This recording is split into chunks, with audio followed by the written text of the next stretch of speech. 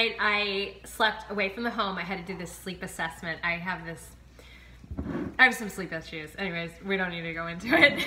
It's kind of, I grind my teeth really big time, and they're concerned that that grinding is causing the migraines I get. So anyways, long story short, I was not here last night, and dude, freaking dad, he took the boys out to eat. I'm like, no.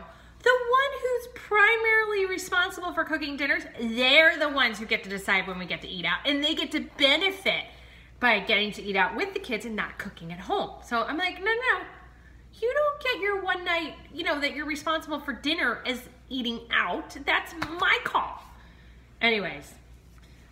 I mean, I shouldn't be too upset. The house is pretty clean. So anyways, tonight's dinner.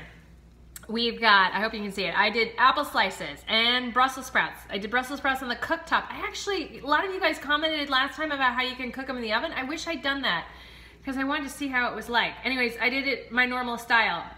Pan on the stovetop, tons of olive oil, salt, quarter the Brussels sprouts, throw them in. Cook for a good 20 minutes.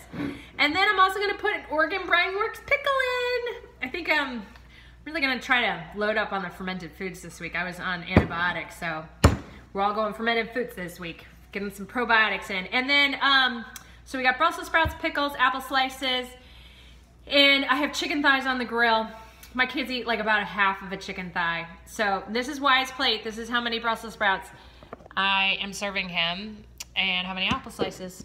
So anyways, dude, my kids are in the bath right now.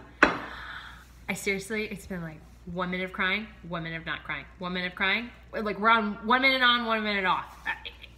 We're disasters. So early dinner, early bedtime. Gonna wake up great tomorrow. See you next time.